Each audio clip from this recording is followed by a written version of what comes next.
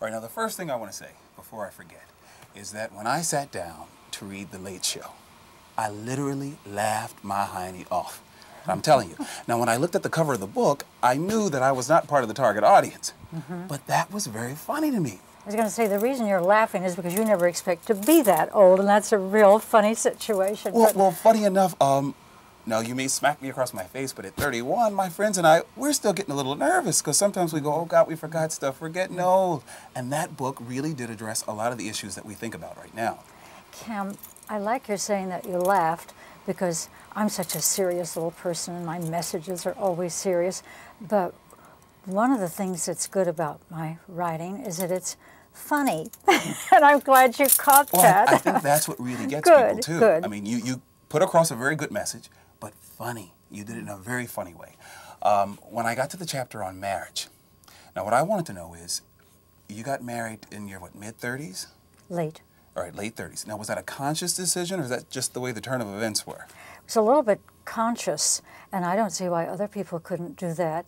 I decided, kiddo, you've been out there running around and having love affairs, and sometimes good, sometimes not so good, and it's time to get married. Now, when you have a pretty high-profile marriage like you and Mr. David Brown has, any number of times we know that men sometimes trade their wives in for somebody half her age or even less than that. Please! I thought we were doing fine until now. I mean, have you ever thought about anything like that? The reason it isn't a serious threat, I believe, is that he did it twice before. He didn't trade the wife in for somebody younger, but he had had 2 previous marriages, and apparently it's a lot of trouble and a lot of trauma to have a divorce, no matter who's at fault, and he didn't want to do it again, and that's why he didn't want to get married again. He did it twice already. It was tough, but having married me, I was pretty sure he wasn't going to go through it all over again. Besides, I'm a younger woman. I'm 6 years younger than he. Well, like they say, I mean, third time's a charm, so maybe that's the way that worked.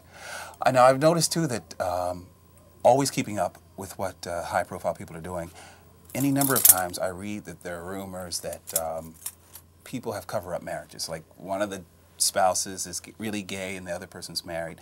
Now, and all the friends that you've met, have you ever found a situation like that? Yes, there has been such a situation. May I say categorically and empirically and pompously that everybody's marriage is his or her own business. In your marriage, do you really want absolute fidelity, or do you even believe in that? Before I was married, I was with some real ratburgers, and womanizers, I think they are called. And the reason they have so much success with their women is because they are so devastating. They are absolutely delicious. They are fabulous men sexually, in terms of attraction, maybe brains, maybe achievement. They are devastating, and they do have other girls than you. They're so-called dearly beloved, and it nearly killed me. I thought I wouldn't live through it, and I was with one of them for many years. We shouldn't be going into the story of my life. It's too late. At any rate, I never thought I could ever be with a man who cheated if he were my husband, and that was one of David's great attractions to me. Prior to getting married, though, in The Late Show, I think you state that you had been, how can I put this, like a mistress or maybe with someone who had been married before? Or was married at the time? I mean, like, how do you reconcile that with... Oh, numerous married men were in my life. We probably don't have time, or you don't have the desire to go into my rationale about married men. But if you're single and you've been without somebody to be really madly in love with for a few weeks or months and you're lonely, why not take it out on a married man? You use him. That term is not pejorative in my analysis. You use him the way he uses you. You use him for sex, for adoration, for dinner, for friendship. Maybe he helps you with your career, and he, in quotes, uses you as somebody who is a sexual object, somebody that he probably adores, maybe even will fall in love with. No, it's not wonderful for his wife at home if she knows about it. That's her problem. When you get your first big paycheck, or what you consider your first big paycheck, what was the first thing you did? May I say, Cam, when I was 31 years old, I was making $9,000 a year. So don't talk to me about that. And I never got one big paycheck that was different from any other that I ever got. But it's been a long, long, long time, baby, since I've worked for money or a paycheck. I've said in the last few years at Cosmo, I would have paid them. I didn't want the word to get around. You've been at Cosmo now for how long? 32 years, and now I'm doing the international editions as a new editor-in-chief of U.S. Cosmo, which is the appropriate thing, because how long should I be the one to do that? I would have gone on forever. I don't think I ever would have said, I quit. But they told me that it was time, and they made a very wonderful arrangement for me to be the editor-in-chief of the international editions. Now, do you have a hand at all in the U.S. edition of Cosmo Absolutely anymore? not. So that's Absolutely. all It belongs over. to the new editor and her staff. All those years that you were the editor-in-chief, those were your ideas that we were seeing?